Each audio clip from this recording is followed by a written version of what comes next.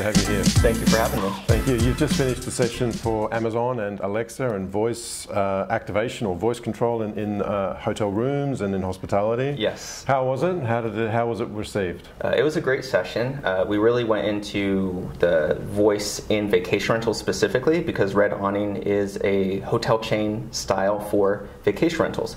And so what we did is we talked about the uses for voice, the differences what Alexa has for hospitality specifically, and the possibilities. And so the possibilities really for transforming the guest experience are great. And so that's what we focused on in terms of how we can enhance our services as hoteliers or vacation rental brands. Great, great. I would expect for vacation rentals it would probably be a really great fit because guests could really just access everything through an Alexa type of product. Absolutely. What would be some main factors though if I was a guest staying in a RedAwning hotel? What would be really the key points that you would expect me to utilize, or why would I utilize Alexa and for what purpose? Well, so what we see Alexa as a possibility for hospitality within vacation rentals and our inventory specifically is being able to provide services and convenience like you would get in a hotel. So in hotels you have room service, and of course you can go on TripAdvisor or Yelp and look for some places that have delivery, but to be able to have a customized device with the owners, the property owners' personal local recommendations built in, you can ask Alexa for a pizza and you know that you're going to get a personally recommended pizzeria that delivers to that unit.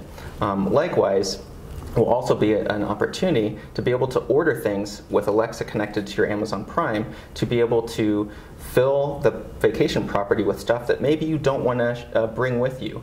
You could have snorkels and sunscreen already in the unit ready for you.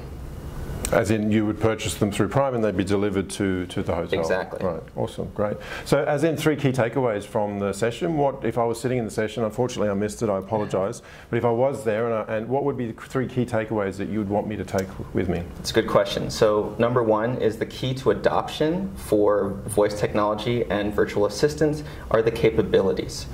If they're novelties, it's going to be used sometimes by some people. When it becomes a convenience, that will grow into a necessity. And we're in the phase right now where we're seeing convenience start to come into play. And so once we get over that hump, it could be a major factor in it becoming a ubiquitous technology.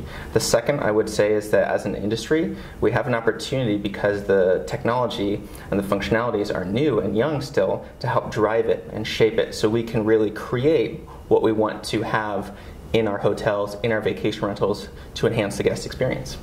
Great, excellent. Thank you very much. Great to have you on the show. Yeah, pleasure.